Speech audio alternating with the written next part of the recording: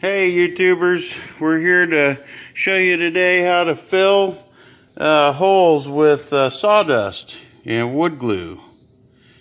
And as you can see, she's filling in the holes, and this works so much better than a wood putty.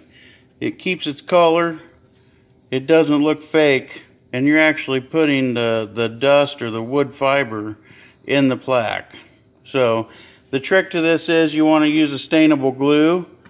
Like your tight bonds and different things like that would be stainable, and I think Elmer's has some wood glues that are stainable. Here she's got a little bit of glue in the middle, and she's just working the dust into it, making a putty. And then the whole thing is you want to press that in, and you want to let it set for about an hour so it can dry out. So again, that's how to fill walnut using sawdust and wood glue. So this wasn't a very good, probably some one common lumber here that they wanted rustic in a plaque, and so but they don't want the open, you know, like down here you can see they're kind of open. So we're going to go through and we're going to fill that in, and then that'll get rid of that and make it look rustic. And here she's going to hit it.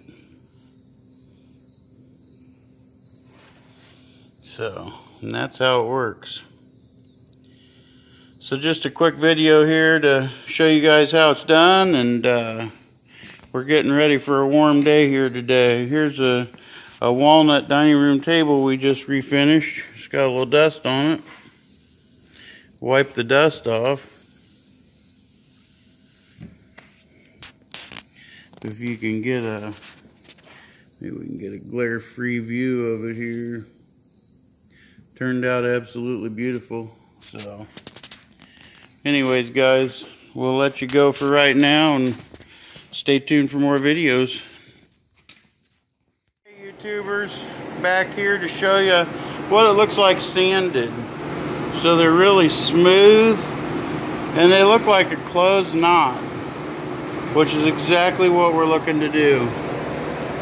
They just look like a closed knot when you utilize the wood putty and glue, the wood dust and glue. So again, it's just an awesome way to get a natural look, and it doesn't look like the manufactured putty.